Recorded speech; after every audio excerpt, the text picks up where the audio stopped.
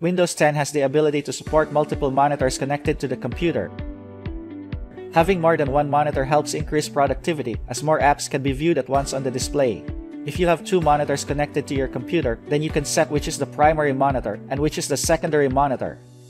In this latest installment of our troubleshooting series, we will show you how to switch monitors 1 and 2 on Windows 10. Change the primary monitor on Windows 10. Right-click anywhere in the desktops. Select Display Settings. The displays will be shown in graphical shapes. Select the display which you want to set as the primary display. Navigate down at the screen and select Make this my main display.